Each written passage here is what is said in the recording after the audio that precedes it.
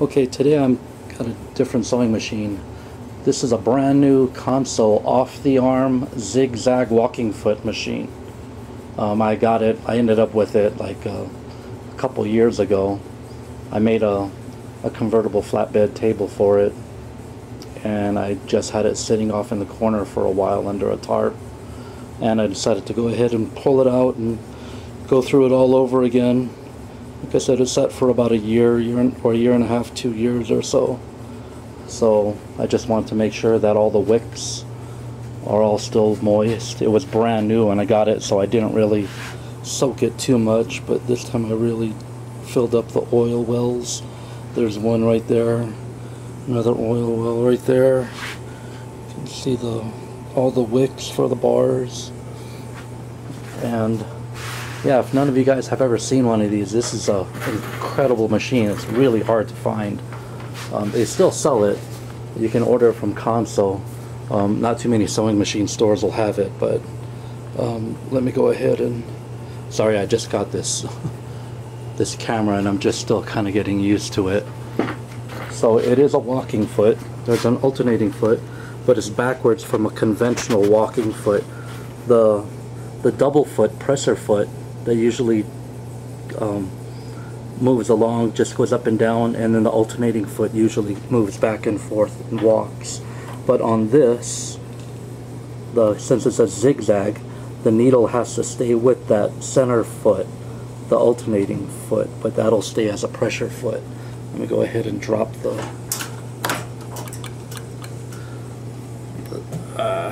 hold on a second. There we go. And you'll be able to see it, how the outside foot walks like that, and then the inside foot just stays up and down with the zigzag up from the needle.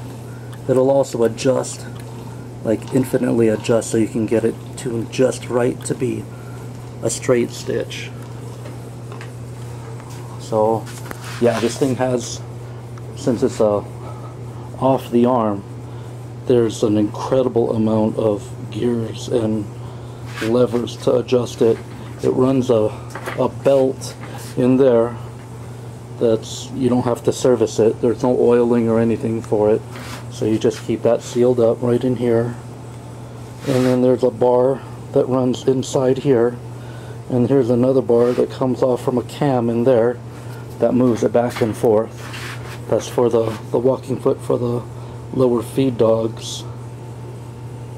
And there you go. And there's just a ton of levers on this thing. Let me move across here.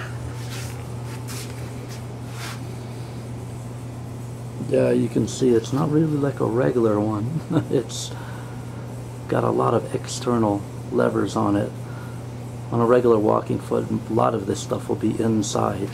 But with the zigzag, you can see here, this needle right here actually moves back and forth. It'll go up and down, and then it'll go back and forth this way with another lever that's right here. This lever pushes it back and forth, and that's all adjustable too. That goes all the way back to another adjustment knob right up on the front. But yeah, and then you have a typical the shaft for going ahead and adjusting your walking foot. But yeah, it's an incredible machine. What I really like about this is the height adjustment.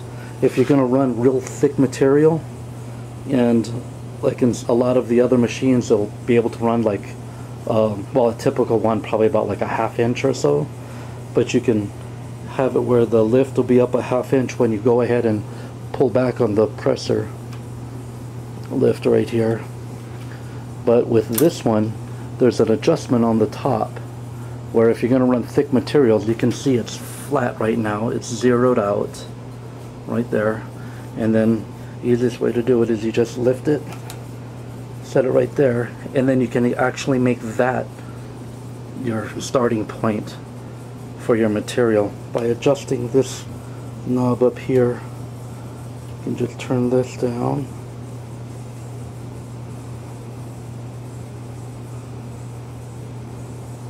and then the foot will stay there. You see? And it's still, the alternating foot still works. So that way it doesn't push down completely hard on material and start ripping it up. So instead of going ahead, and you could do that on other machines too. A lot of upholsterers will do that if they're going to run, like this is mainly made to, this machine was purposely built to do wetsuits and sewing neoprene. So with the neoprene, if you had it push all the way down, if you needed a high lift, and it was going to, when it comes down, it compresses all the way down on your heavy spring tension, then it'll end up ripping up or leaving marks on your material. But with this, you don't have to have it. You'll be able to lift it up higher, and you won't have as much tension on it or pressure on the material, but it'll still be able to feed it the way it should without compressing it completely. And it's completely adjustable just by turning this. That is the coolest thing. I wish all those walking foot machines had that. You can see the foot actually going down just a little bit here when I turn it.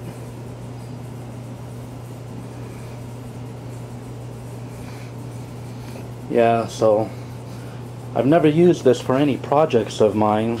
Like I said, I got it all set up with a convertible table. That's the table right there. It fits right in there, and then it ends up with being a flatbed. But I don't know, I think I might go ahead and start taking this out and start using it. I think it'll be a lot, once I get used to it, I think it'll be a lot easier, and I'll be able to go through some projects a lot faster with that. I mean, even if I don't use the zigzag and just use it as a straight stitch, which I'll probably do most of the time, because I don't know, I don't really need zigzags too much. I just mainly do upholstery work.